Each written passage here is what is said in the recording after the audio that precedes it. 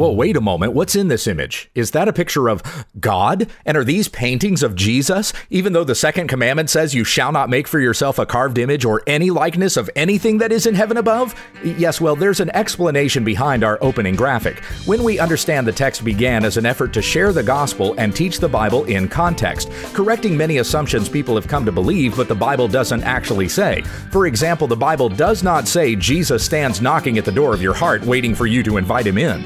These images on the opening slide represent famous depictions of Bible stories. The logo is in a font called protest paint, so this opener was meant to be a protest against many common but false assumptions about the Bible.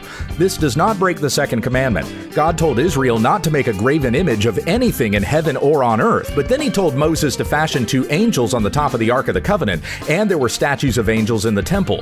Jesus is God born in the likeness of men, and the Bible describes his appearance. The Holy Spirit has appeared as a dove and as fire. Are these images lawless? The context of the second commandment forbids worshiping any graven image, which would make you an idolater. That's not permission to make a likeness of God who is spirit. Sufficient enough is the word of Christ, who did not look like a shampoo model.